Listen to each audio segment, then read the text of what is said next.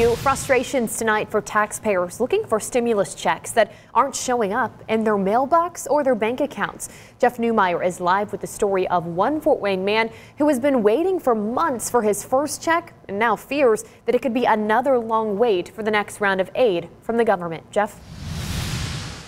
Yeah, Caitlin, Christopher Thomas got COVID-19 in early 2020, claims there are lingering medical problems that have cost him work time and salary. He says he could really use full stimulus payments that he's entitled to, but he doesn't know when help will arrive.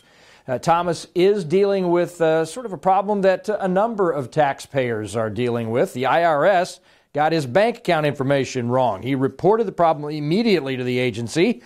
He still has not received money from the very first stimulus payment and doesn't know where that money is. He did get cash from round 2 via a paper check sent in the mail in a timely manner, he says. Now he's received notification that the government's prepared to direct deposit his third payment on Wednesday this week, March 17th.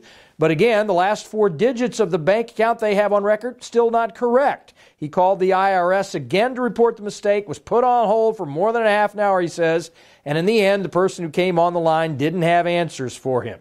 He's afraid the mistake could cost him on a couple of fronts. It's frustrating. You know, not only is my taxes pending or still processing, now the stimulus is somewhere floating around. You know. Do you have a sense that you're going to get it in the right account, or your sense? I don't know. They ended up mailing mine, and I got mine pretty quickly in the mail. But I've had some friends who haven't gotten theirs at all, and they just kind of gave up on it. So. And in some cases, it's a significant amount of money that you'd be giving up on. Yeah, especially when jobs are kind of hard to get right now. Now, the IRS directs all inquiries about stimulus payment issues to its frequently asked questions page for its Get My Payment tool.